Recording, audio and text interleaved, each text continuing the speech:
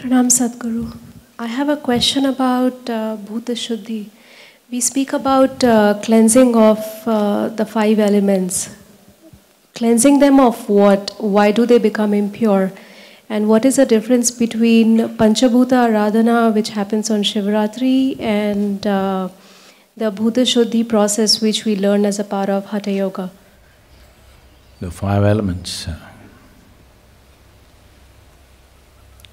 just five, if they have to play so much mischief, it's not one or two manifestations, trillions of manifestations. If all this has to happen, if it does not acquire other qualities or possibilities, there is no way with five you can create so many. They are naturally receptive in nature. The air that you breathe, the food that you eat, the water that you drink.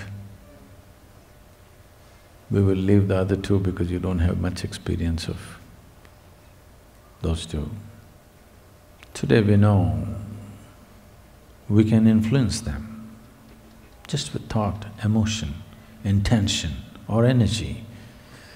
We can change the quality of the water, we can change the quality of the air and the food that we eat just with our intention or emotion or thought process.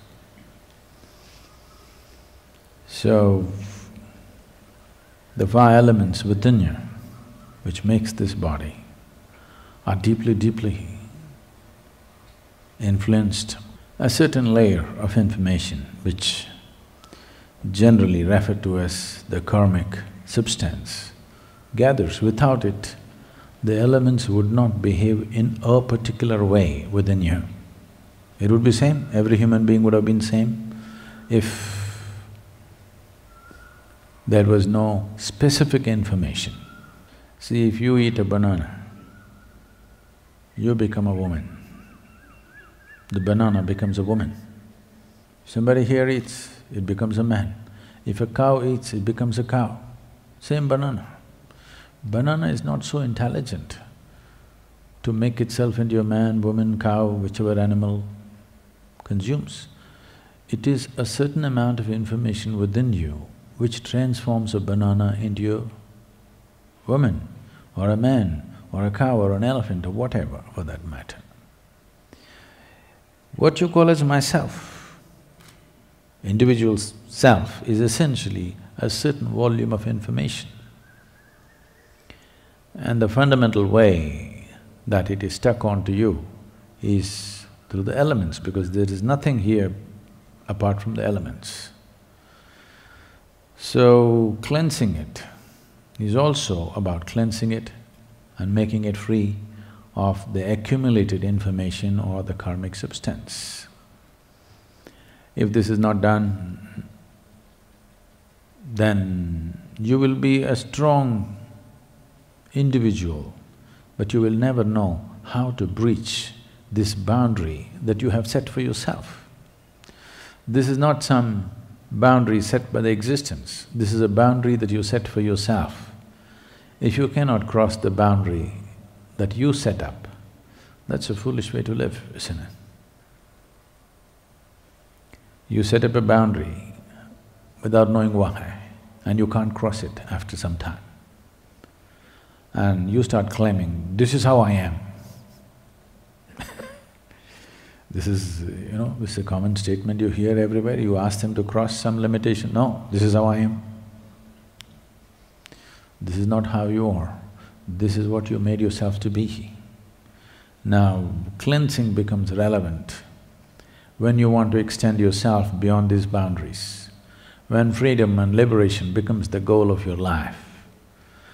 If you want to be a concrete ball, there's no need to cleanse. There's no need to cleanse at all.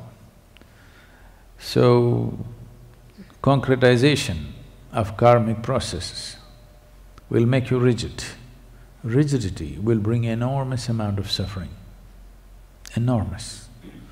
You don't need a calamity to happen, you are a calamity by yourself. You do not need any external assistance. This is called self-help. Most people, when it comes to their suffering, they're all on self-help, you know. Nobody need to poke them. When was it last time that somebody physically poked you? Oh? When was it last time? Maybe when you were in school, somebody did this to you. After that, nobody is bothered about doing anything like that. Most of you, almost all of you have never been poked with a dagger or a sword, at the most a pin or a finger, nothing more. But for most of you in the last 10, 15 or 25 years, nobody has ever even poked you with a finger, because everybody is wary of you. Who's So, how much… if you look at the volume of suffering that you go through, anger, fear, hatred, jealousy, whatever else you go through, misery, whatever, how much has been caused from external agencies? How much is caused by you? If you look at it, it is a minuscule percentage which has been caused from external agencies. No, my mother-in-law said this, my boss said that. They are saying what they're saying, but they're not poking you. Physical suffering has not been caused to you from outside unless you're from Middle East.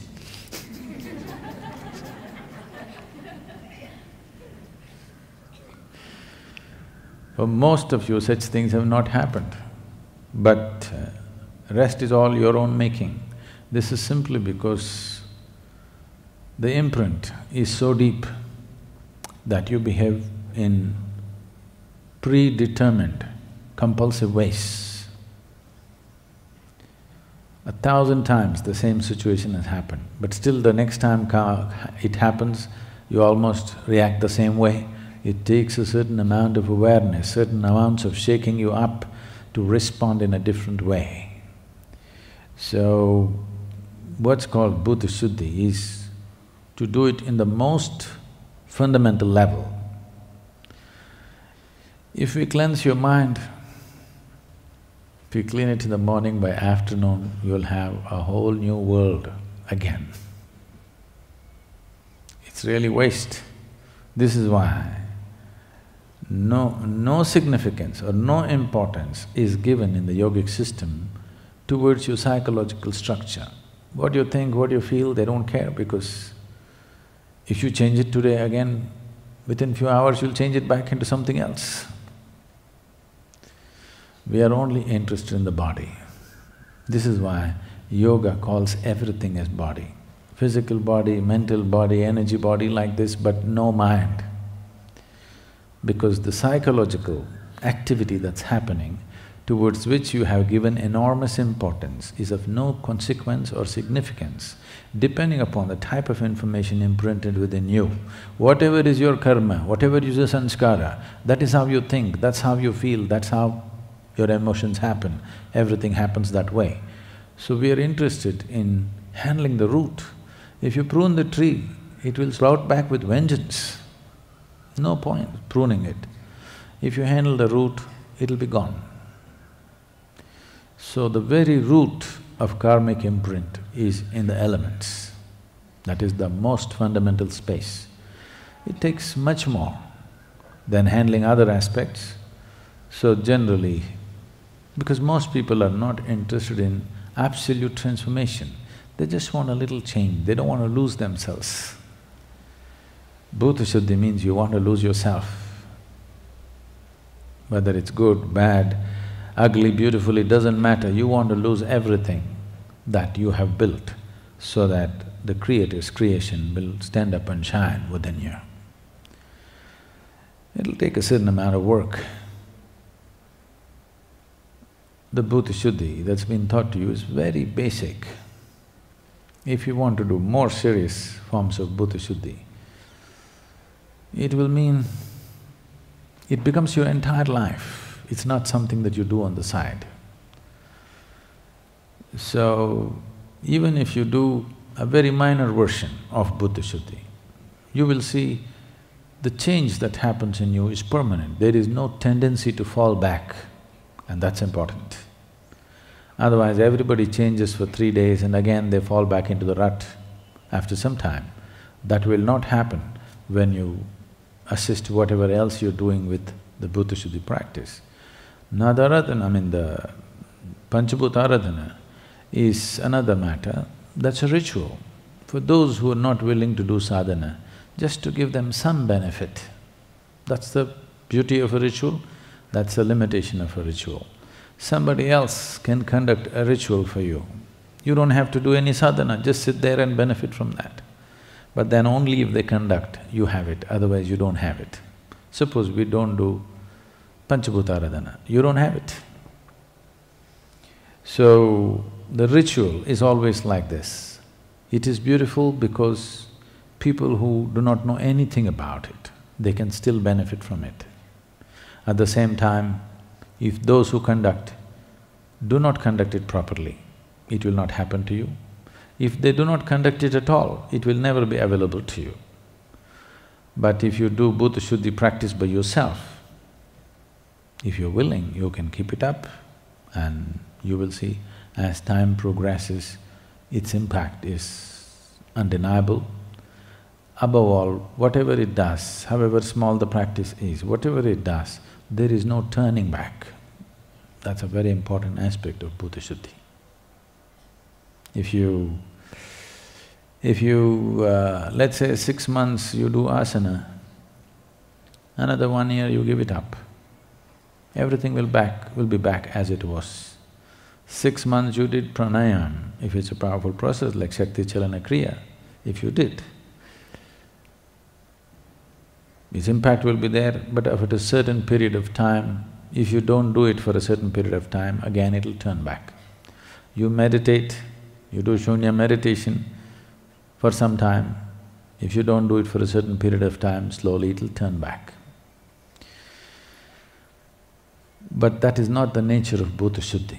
Bhuta Shuddhi if you do, nothing seems to be happening because it's very fundamental and it's slow. But whatever happens, it will not turn back. It stays with you. As long as you hold this body, it stays with you, it will not go because it's on a very fundamental level. That's the significance of Bhuta Shuddhi.